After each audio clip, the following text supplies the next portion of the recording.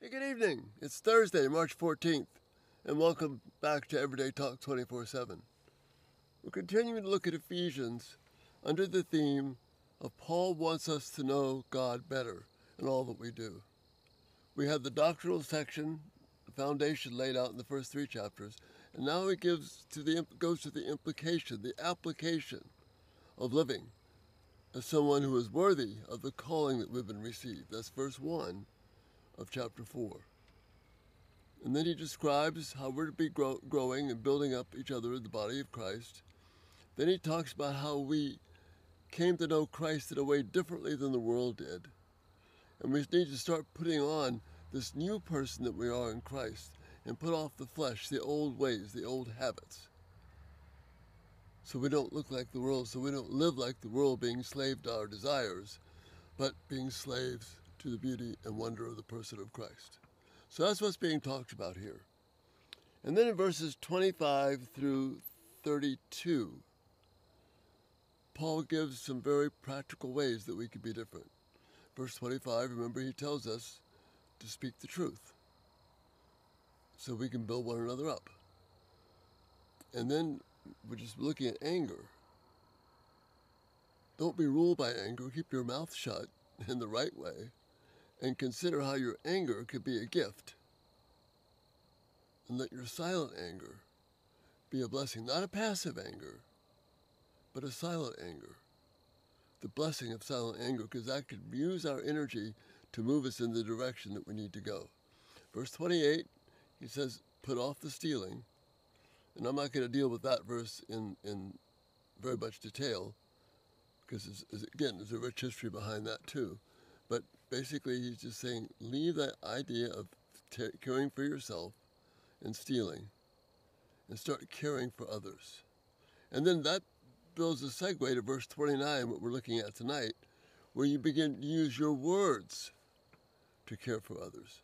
Listen to what Paul says here. I'm going to read from the Legacy Standard Bible. Just come across this kind of recently. I like it. It's a really good translation.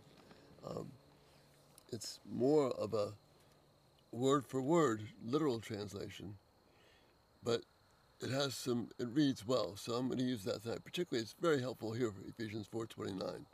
Let no unwholesome word proceed from your mouth, but only such a word as is good for building.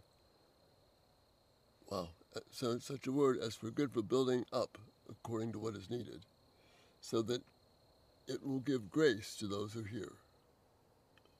Instead of using language to satisfy our desires and lusts, we need to use our words to build up the people that we're talking to so that they're strengthened. And I'm going to deal with more depth with this verse tomorrow. But this idea of our words, language is a gift to us from God. It's another one of these communicable attributes of God. He didn't have to design us to speak, but he did. We're not speaking because of some evolutionary process. God determined that you and I would use words, primarily so we could honor him and bless and honor each other. So this word here, let no unwholesome word proceed from your mouth, it's a gift. Words are a gift. How are we going to use that gift? Just like in 1 Corinthians 6, our bodies are not ours, but they are the temple of the Holy Spirit. We can't use our bodies any way we want to. We use them to bring honor to God. The same thing with our words. Our words are a gift of God to us. Language is a gift of God to us. I'm not free to use it in any way that I want. I'm not free to spew it out in anger or to fulfill my desires or to hurt someone. God gave me language to build up. And tomorrow we're going to look precisely what's being said here about the unwholesome word.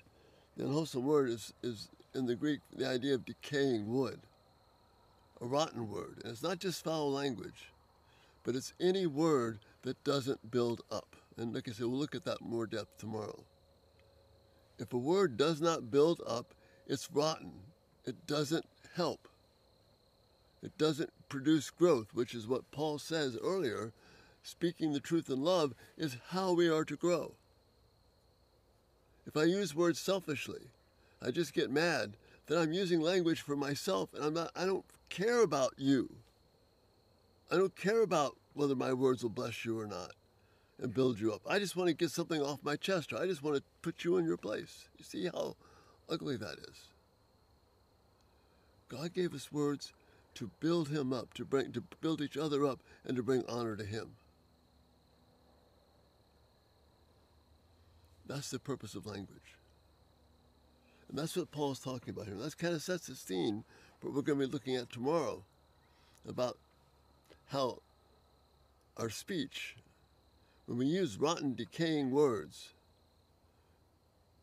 to serve our own interest, we don't do any good at all.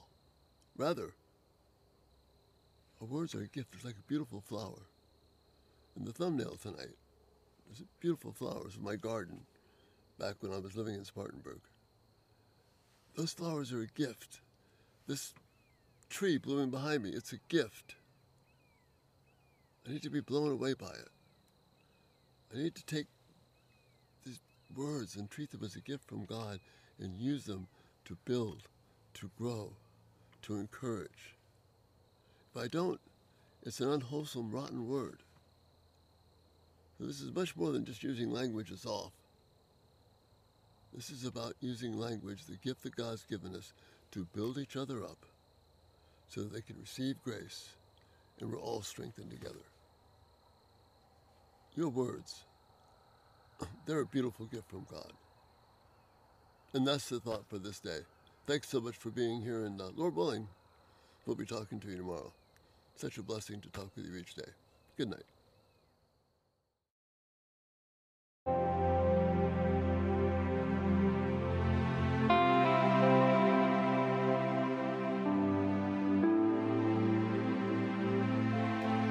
Thank you for watching. May God richly bless you as you seek to live for His glory.